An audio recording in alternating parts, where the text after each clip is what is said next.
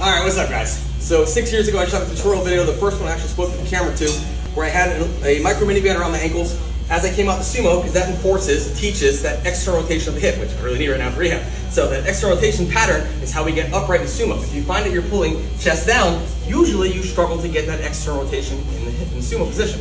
So I have 2 sets of bands in here, but we're gonna do one thing at a time. But I'm gonna come into this so I don't have the extra band tension. Set it up here. And we know I can put a lot of weight in my back, so I can actually do this without loading my hip too much for the rehab purposes. But coming through, secure grip, that external rotation puts me in that nice upright pattern, and I just push through. So that's teaching the hip external rotation to keep a nice upright pattern position. Now, I did say there's 2 sets of bands. I would never do this together. That's ridiculous. And also, sorry, Nick Irvine, I did try the microphone and muted the entire video, so this is also the first one I've ever had to do take 2 on. So anyways, the front-facing bands are teaching something different. They're going to force you to pull the bar back into you, locking your lats, locking your teres major down, which locks your torso into one unit for the hinge pattern, which keeps you stable in the deadlift. When we lose that, you get this position, and it's really hard to finish. Your hips are already in, but you don't have the strength to thoracically extend whatever you're deadlifting.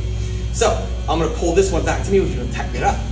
Same thing as far as stance and grip, but as I pull back, now the bar is going to try and pull me forward, so it's really going to teach me how to lever back. I shot this one 5 years ago.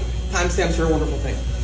So, pulling it in, tightening the lats, same. I'm pulling back and opening those hips, pulling through. And I use this pause just to ingrain my pattern with this. For me, it's actually rehab at the moment, but just to teach and ingrain that pattern with this. These are great ways to warm up or drill. I don't recommend doing your main sets with them all the time because you start to rely on that tool, but they're great things to practice continually to build your patterns and positions, because right now I can't load, but I can train patterns and positions and perfect them.